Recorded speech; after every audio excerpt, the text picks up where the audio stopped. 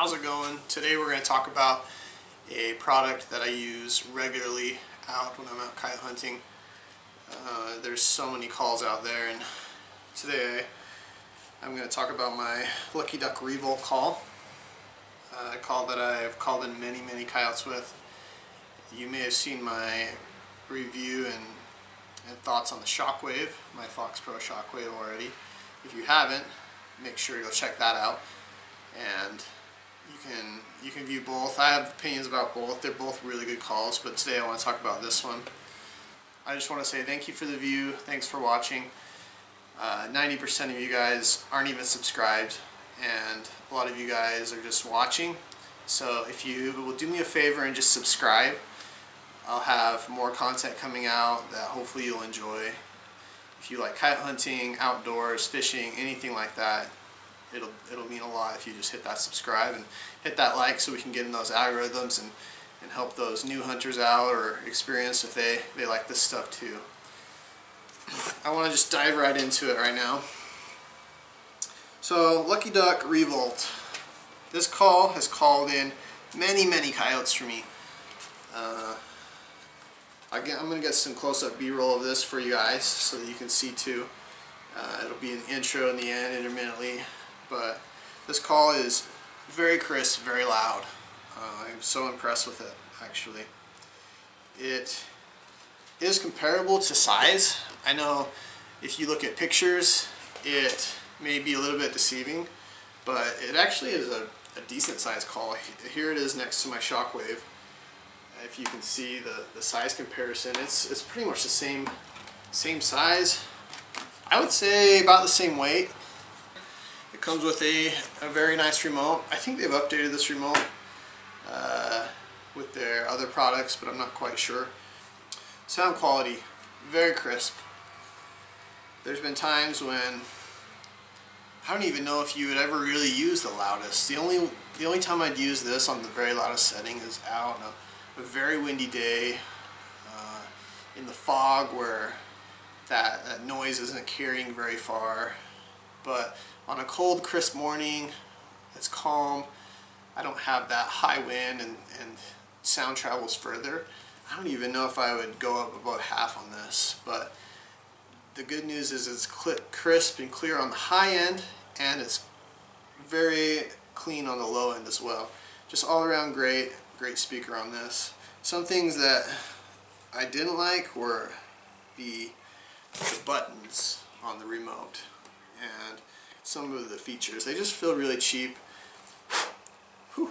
I don't know if you can see this, but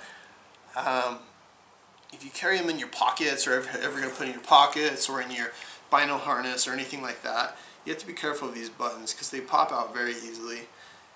The quality of the plastic doesn't feel super great. I feel like if I were to drop it, the plastic is fairly hard and it might crack.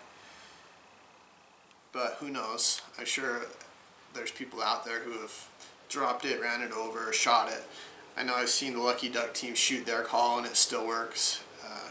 But just, I don't know, quality overall felt a little bit cheaper than the Fox Pro.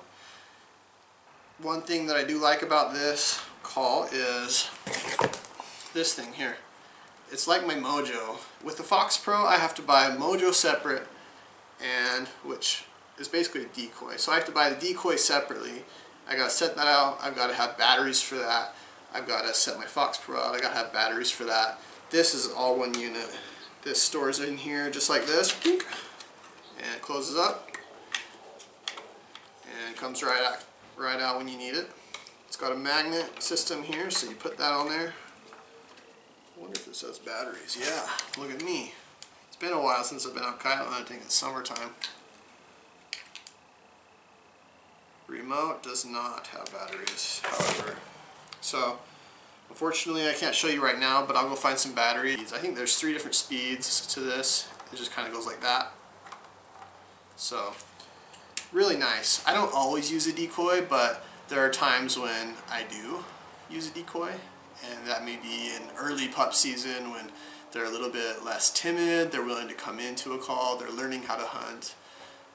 Later on in the year, I don't really use a decoy that much.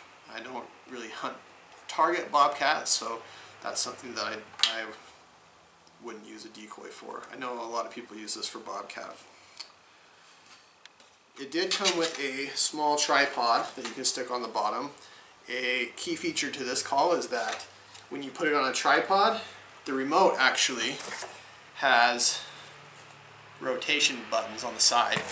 And if you are out there and your call is this way, and you have two different draws to where you think the coyote may come in, you can actually angle the call on the tripod and move it where you want it to go, which is fairly nice actually. I lost my tripod, so at the moment I just put it right on top of a sagebrush and go sit down. It seems to work just fine, but it is nice to be able to move it and angle it in the direction you want. Really, the only con that I did see about it is just the quality. Like I said, I've lost the plastic thing, came off pretty easy. I didn't even notice to this on and off switch. The buttons are falling off the remote. You have to be very careful.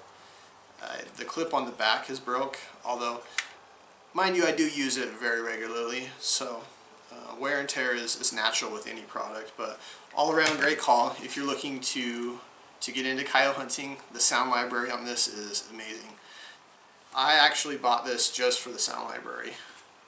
The Lucky Duck team does a really good job with their sounds, as well as Fox Pro, but I think that Lucky Duck has come out with a whole new set that a lot of coyotes have never heard before, so I feel like it is effective.